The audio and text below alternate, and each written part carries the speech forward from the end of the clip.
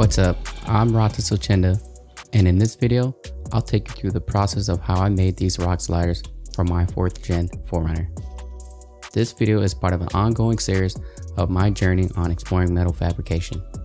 Also, make sure to stick around to the end to get a preview of what's coming up next.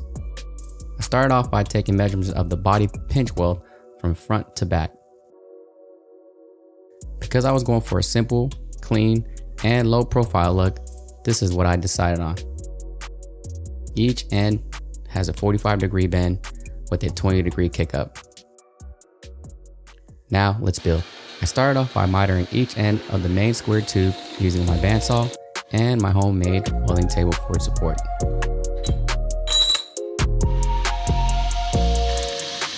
Then made the end caps to close it off.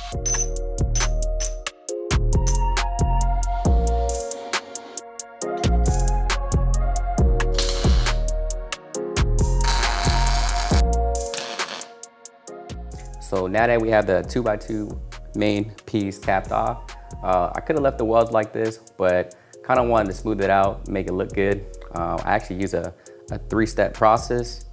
This involves a 36 3M fiber disc to knock off the main welds, and then I use a 40 grit flap disc to kind of blend that out, and then I switch over to a palm sander with 80 grit, so when I paint it, I don't see any rough sand marks.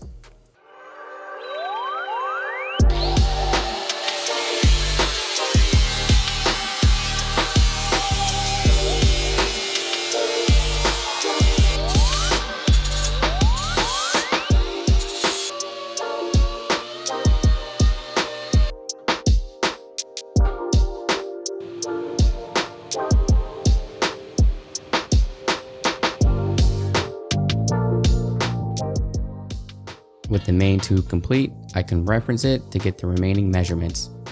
One being the distance from the card frame to the main tube. Second, how low I wanted the main tube to sit from the pinch weld of the body. And last, how far out I wanted the step portion to be from the body. Now that I was confident with the rest of my measurements, I moved forward with building everything else, piece by piece. I grabbed a piece of round tubing and headed over to my tube bender to make the bends. This one was made by JD Squared, mounted on a custom stand I made for it. Before I would make my first bend, I used my homemade degree indicator.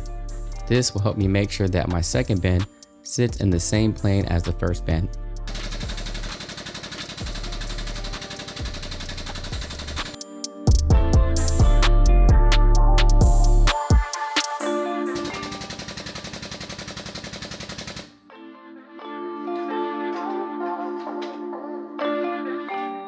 After the first bend was created, I measured the distance from where the first bend ended, then marked where the next bend will begin.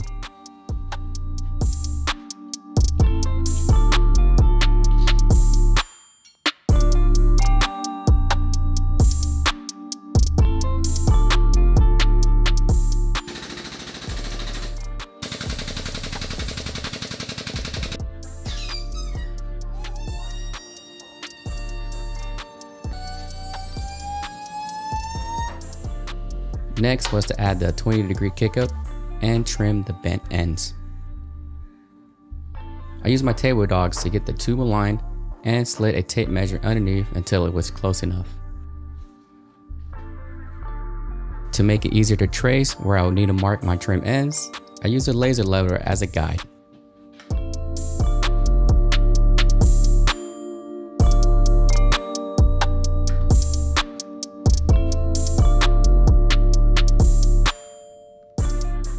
After the ends were trimmed, I checked to make sure the spacing was the same from front to back.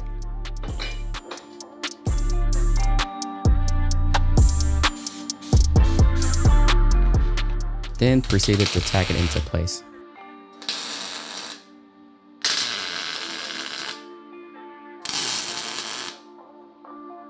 Then did a quick test fit to make sure I was happy with the fit up.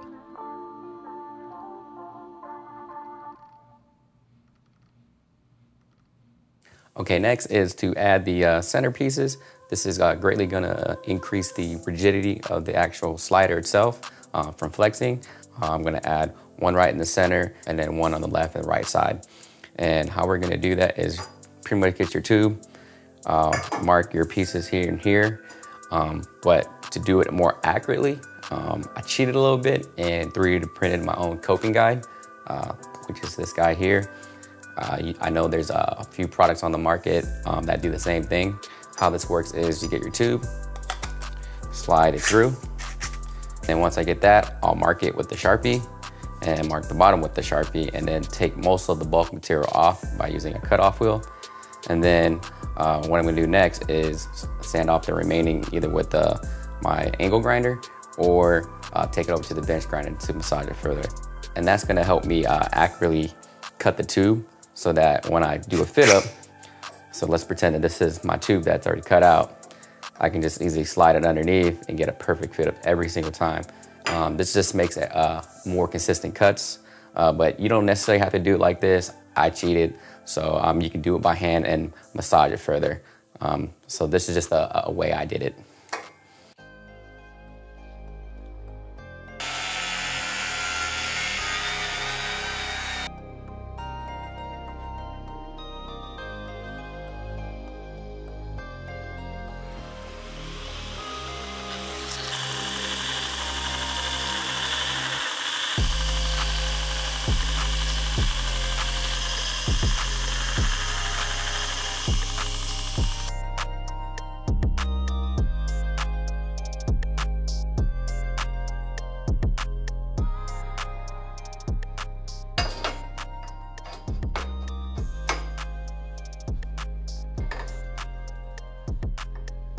However, a more traditional way was to notch the tube with the tube notcher. I had one laying around and figured I'd demonstrate this approach as well. This method is a lot faster for simple tube coping profiles.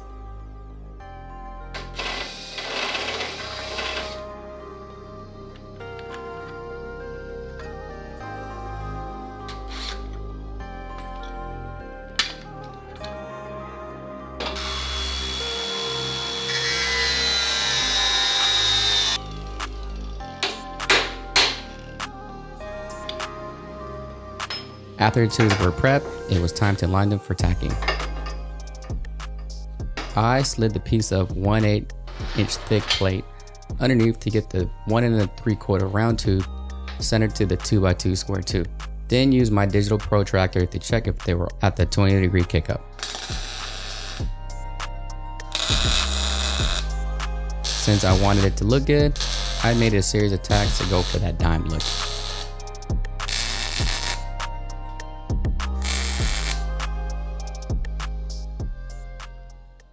Because things tend to warp as you weld, I decided to do another fit up to get the final distance measurements from the frame to the slider before cutting my main tube legs.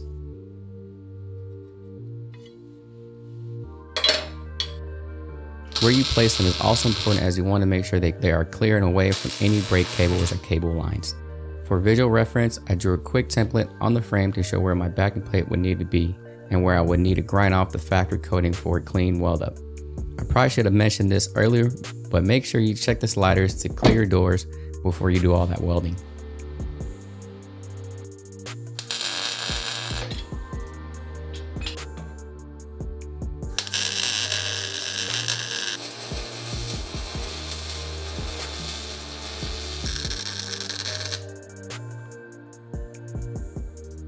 Time for some paint. I decided to try something new and went with the product called Steal It. It has some advantage over other coatings. It's anti-corrosion, can be welded over, and gives you that semi-gloss powder-coated look. I used 2 cans total that cover 2 full coats on each slider. Another benefit is when the sliders do get scratched up from the elements, you can easily touch it up. Now time to weld it all in.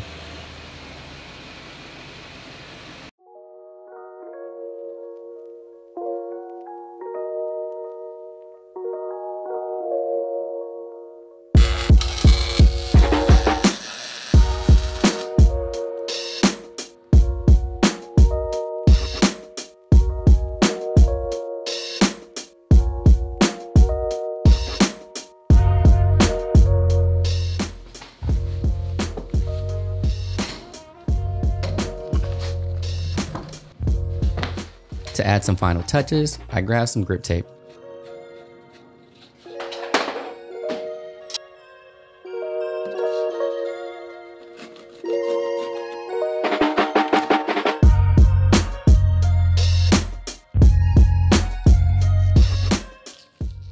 Play with a few different layouts to figure out what would look best. This would help make a slip resistance for those rainy days we have up here in the Pacific Northwest.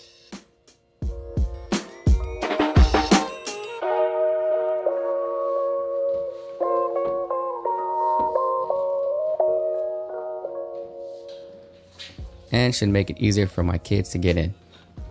You too, Arya. Well, almost all of them. 1, 2, 3, climb. Yeah. Feet on there. There you go. Help, right there. I'll pull it.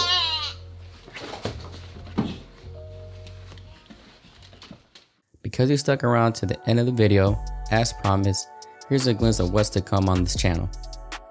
If you're interested in following along, don't forget to subscribe and hit the bell icon to be notified when new content drops. If you have any questions, ask and I'll do my best to answer them. Don't forget to check out the links in the description for more details on everything you've seen in this video. That's it for me today. See you in the next one. Later.